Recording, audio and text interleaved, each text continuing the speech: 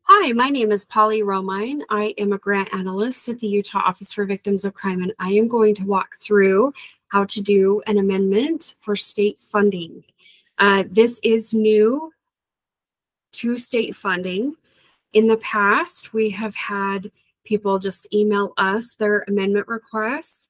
Please do not do that anymore. If you email us your amendment request, we will ask you to put it through the system.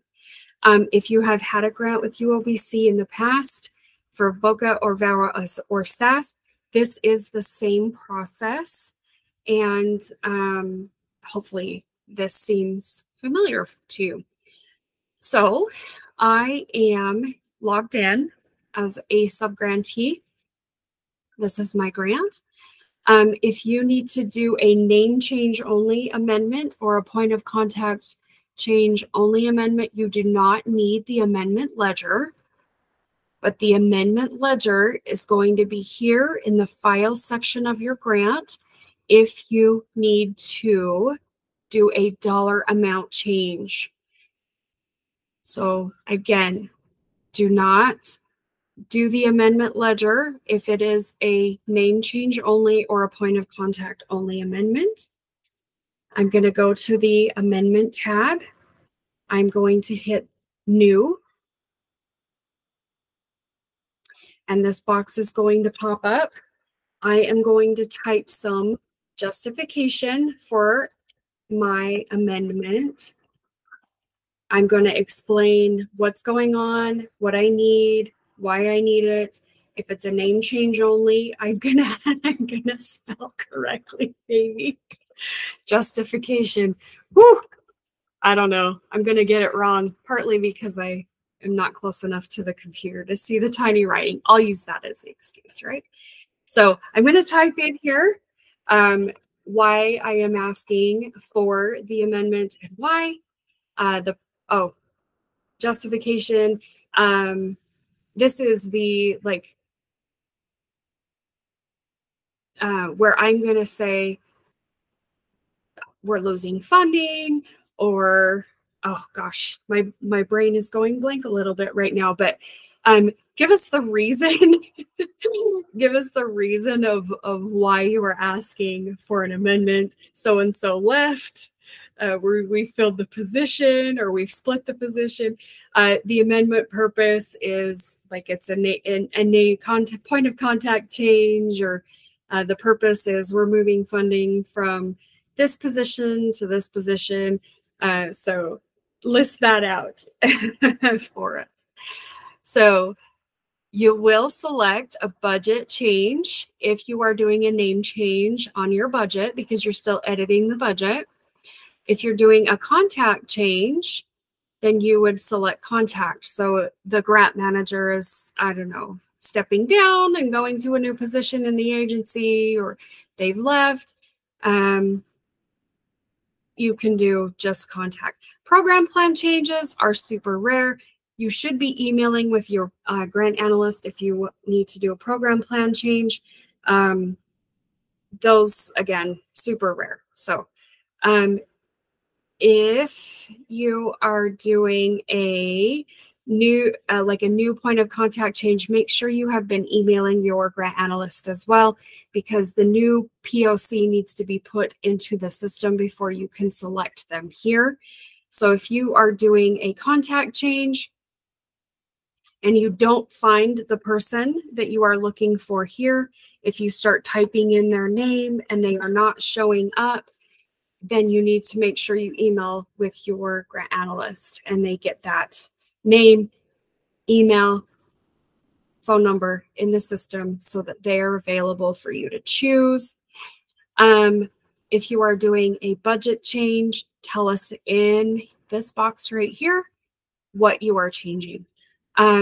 Personnel and fringe can be name change only. Travel and training can be name change only as well. All right. So when I feel good about what I've got in there, I'm going to hit save. Okay. You can see that I have actually two amendments here. One is approved and one is new. So you'll want to make sure that you are working with the correct amendment. This sometimes does not feel very user-friendly. If you get to this screen and you're like, I have no idea what to do, is my amendment submitted? It is not. The status is new. You are going to go over to this number and you're going to click on it to open up your amendment so that you can submit it. You can see submit for approval up here. That is a step that people miss because, again, it doesn't feel very user-friendly. So with name change only amendments, you still do have to submit some documentation. If you're doing a personnel change, you do have to submit a record of qualifications for your new person. Usually it's easiest to submit a resume. You would just upload files, choose the resume, and attach it. Or if you are doing a name change only training, you would like to put a different training into your budget or another training into your budget, you will upload an agenda or other backup documentation to show that that training is allowable. And anyway, upload that documentation. You'll hit the upload button, select it, and then save it. If you are doing a dollar amount change, then you would have downloaded your amendment ledger, which is in the file section of your grant. Let's see if I can back button. Okay, good.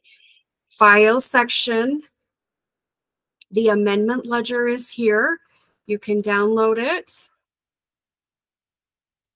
and save it to your computer.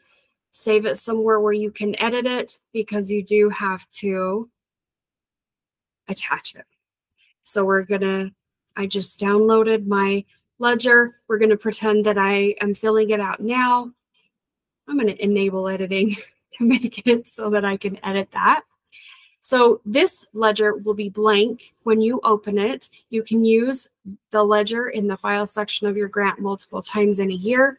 Also keep in mind that UOVC has done some work to mitigate the need for multiple amendments. We have combined personnel and fringe together, travel training together, and we've done some other changes. You do not have to do wage increase amendments. We have tried to, again, do things so that you do not have to submit so many amendments. It is work for you. It is also work for us. So a large number of amendments is also a risk factor. So there is that as well. I am going to fill in the position. I'm going to pretend that I'm doing that now with you. I will put in the total agency salary. I is in the subgrantee. You guys will put in the total agency salary. Total agency salary is the total amount that is paid for this position for the whole year from any funding source for federal, state, local, grants, any other funding that is going to go towards this position. You will put the grant funded portion, the state funded grant portion right here in this box. So the grant is only funding 61%, 61.54% of this position's salary. Total agency fringe, same as total agency salary. Total agency fringe is the total amount of fringe that the agency expects to pay for this position for the whole grant year, regardless of funding source, federal, state, local, other grants, unsecured funds, whatever your agency is using to pay for this position. This percentage is important. It works with these numbers to be able to create some of these numbers for the total fringe amount. Your total allowable fringe amount auto-populates. This is because we don't want you to accidentally ask for more fringe than is state grant funded. You can bill up to this allowable amount of fringe, but you cannot bill more. This amount, I've put in less. I only put in 9,000. That's because I wanted to come at or under my current dollar amount for my grant, which is $61,000. I'm going to make notes down here in the box. I'm going to put in exactly what changed and why. Also, these totals populate, and personnel and fringe is the most complicated box on here. You'll see the other boxes are just notes and a dollar amount. Tell us what changed and why, put in the dollar amount. One thing about the amendment ledger is even though it's blank, it will be very beneficial to you and others to put in all the dollar amounts, even if that budget category is not changing, because that way it will be able to show you and us that the dollar amount is at or below. I mean, we don't want you to be below. We want you to spend the money that you got awarded. So I'll say that the dollar amount is at the amount that it should be. Please do not ask for more money in an amendment than you expect your grant analyst expects. If you ask for more money than what is expected, then you will get an email, you'll get denied the amendment or partially denied the amendment. Anyway, just make sure you're not asking for more than you're supposed to, or the grant analyst expects, or you expect. So all these boxes are the same again. Tell us why, tell us what changed, dollar amount. And my total dollar amounts will auto-populate, and this matches my current approved budget dollar amount. Okay, so I'm going to save this, and then I am going to upload it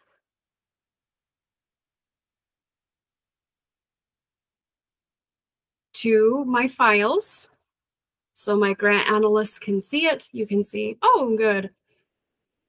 All right, when I'm feeling good about my ledger and all of the boxes here, if you want, you can always reopen them up and adjust them or edit them.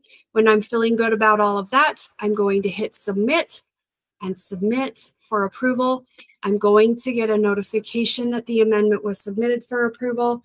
You will not get an email that the amendment was submitted. I will show you, though, that in your main page, when you log in under amendments, this says submitted. That's how you can check whether your amendment has been submitted without having to email your grant analyst. All right, when the grant analyst gets your amendment, please give us a few working business days. It does, because we do have to have multiple approvers, different people approve your amendments. It does take a little bit of time. We can move fast, but if you need us to move fast, then you do have to be in communication with your grant analyst. Your grant analyst will let you know when your amendment has been decided. They will email you, let you know it's been approved, let you know that the budget has been updated, that the billing ledger has been updated. They will email you if they have questions or concerns. So let me just make sure that that is all of my notes for you. All right, it looks like it is. Okay. Most important, get to your amendments right here, main page. Once you log in, make sure you're working on the correct grant. Oh, one other thing is once you've submitted an amendment, you won't be able to submit payments. It is important that if you have to submit payments, do your amendment first, do your amendment where you leave yourself enough time to be able to submit that payment on time and get that processed as well. So, all right, that is all I have for you. Good luck.